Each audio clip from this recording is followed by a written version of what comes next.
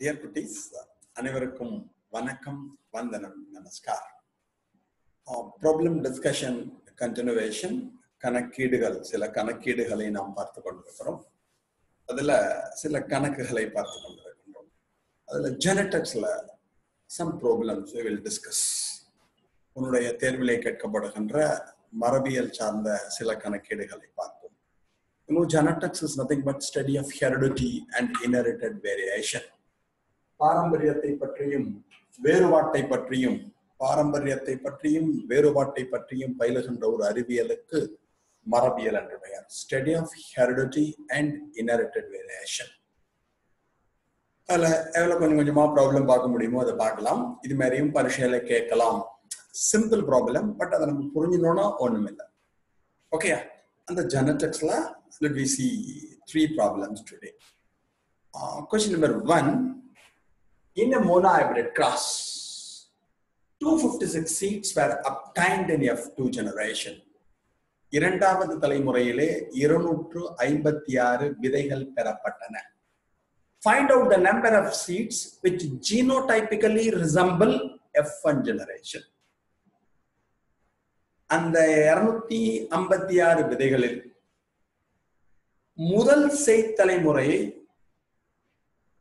எத்தனை விதைகள் ஒத்திருக்கும்? which genotypically resemble the F1 generation. Phenotype அல்ல, genotypically resemble the F1 generation. Phenotype na physical expression, ஒரு பண்பின் புற வெளிப்பாடு. Genotype na the genetic expression, ஒரு பண்பின் ஜீன் வெளிப்பாட்டினை genotype என அழைக்கிறோம். In a monohybrid cross, 256 seeds were obtained. ஒரு பண்பு கலப்பின் இறுதியிலே 256 விதைகள் பெறப்பட்டன. Find out the number of seeds which genotypically resemble the F1 generation. அந்த 256 விதைகளில் எத்தனை விதைகள் முதல் தலைமுறையினை ஜீனோடைப்பினை ஒத்திருக்கும், ஜீனாக்கத்தை, ஜீன் அமைப்பினை ஒத்திருக்கும். சும்மா நம்ம monohybrid cross போற வேண்டியதான். நம்ம படிச்சதே ஞாபகம். Mendel crossed a pure tall plant with a pure dwarf plant. நெட்டைய குட்டையோட கலப்பு செய்தார். F1 generation produced all heterozygous tall plants. முதல் தலைமுறையில் அனைத்தும் நெட்டையாக காணப்பட்டன. On selfing, the F2 generation produced 3:1 ratio of tall is to dwarf. நெட்டை குட்டை விதைகள் தோன்றின. இங்க விதை சொல்லக்கூடாது, தாவரங்கள் தோன்றின. இது மெண்டல் பண்ண எக்ஸ்பெரிமெண்ட். இதுக்கு ஒரு செக்கர் போர்டு போட்டோம், உனக்கு ஞாபகம் இருக்கும்னு நினைக்கிறேன். எல்லாம் நம்ம படிச்சது அப்படியே இந்த இடத்துல நம்ம இம்ப்ளிமெண்ட் பண்ணி பார்த்துக்க வேண்டியதான். Capital D small D capital D small D இப்படி செக்கர் போர்டு போட்டிருப்பேன். Capital D capital D capital D small D capital D small D small D small D. இதோட ஜீனோடைப் தெரியும். phenotype 3:1, genotype 1:2:1. புறத்தோற்ற விகிதம் 3:1 ஆகும். 3:1. ஜீனாக்க விகிதம் என்ன வரும்? 1:2:1. இது உனக்கு தெரிஞ்சது. இப்ப கேள்வியை பாரு. எவ்வளவு சீட் ஃபார்ம் ஆயிருக்கா? 256 சீட்ஸ் ஃபார்ம் F2 ஜெனரேஷன்ல.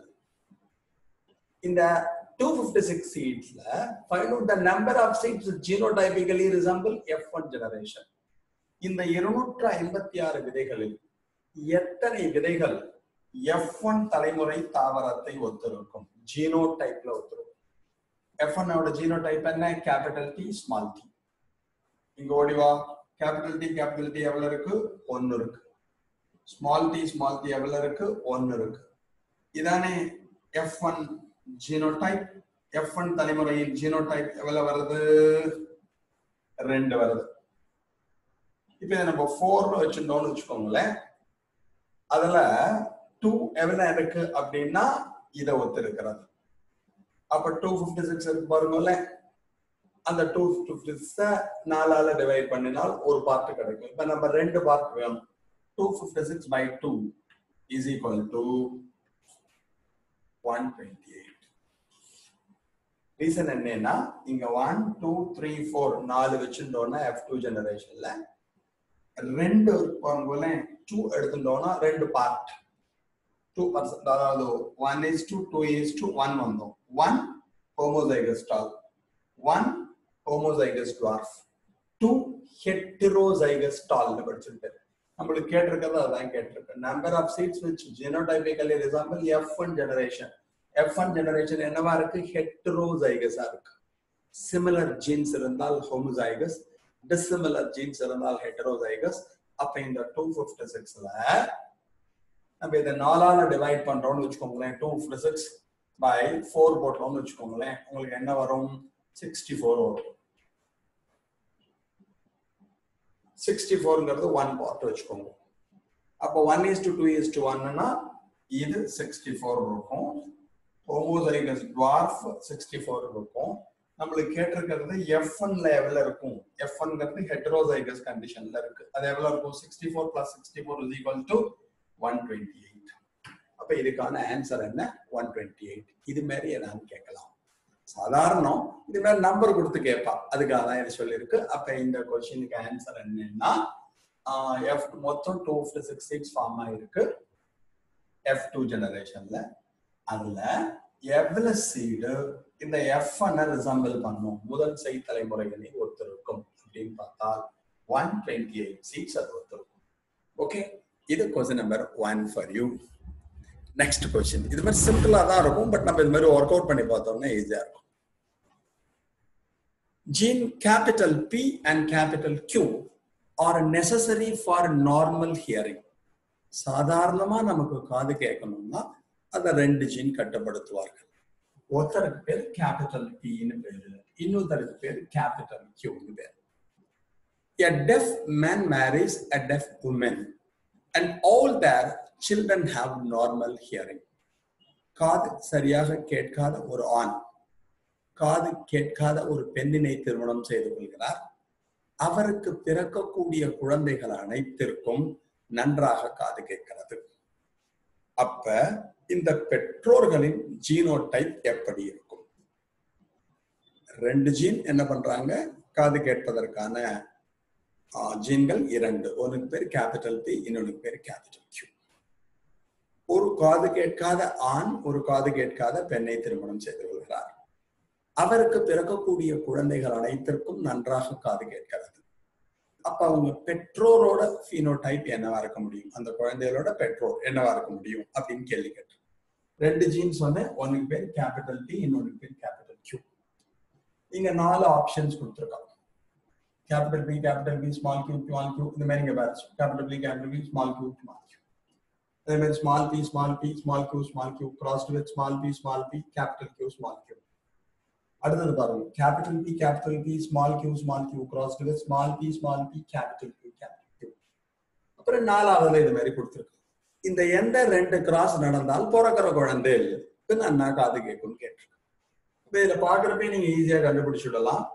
இங்க கேமெட் வந்தா கேபிட்டல் P, ஸ்மால் Q வரும், கேபிட்டல் P, ஸ்மால் Q வரும். இது 2 சேர்ந்தா என்ன வரும்? கேபிட்டல் P, ஸ்மால் Q தான் வரும். அப்ப 2 டாமினன்ட் ஜீன் இந்த கிராஸ்ல இருக்காது. இந்த கிராஸ்ல போனாலும் 2 டாமினன்ட் ஜீனும் வராது.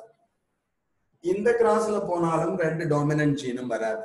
இந்த கிராஸ் பாருங்க, இங்க என்ன கேமெட் ஃபார்ம் ஆகும்? Capital P, small Q. இங்க என்ன கேமெட் ஃபார்ம் ஆகும்? Small P, capital Q. இப்ப இது 2 சேர்ந்தா என்ன வரும்? இது கேமெட் வச்சுக்கோ. இது பேட்டர்னல், இது மேட்டர்னல் வச்சுக்கோ. இது அப்பா டைம் வந்தது, அம்மா டைம் வந்தது. அப்ப இந்த கிராஸ் மூலமா பிறக்கிற குழந்தை எப்படி இருக்கும்? Capital P, small P, capital Q, small Q.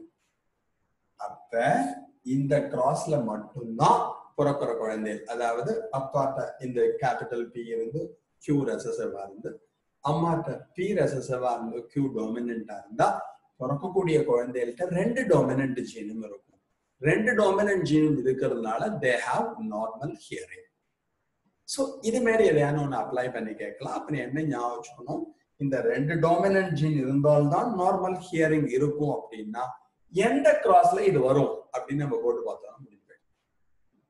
இது மாதிரி ஒரு கொஸ்டின் வரலாம். ஓகேயா?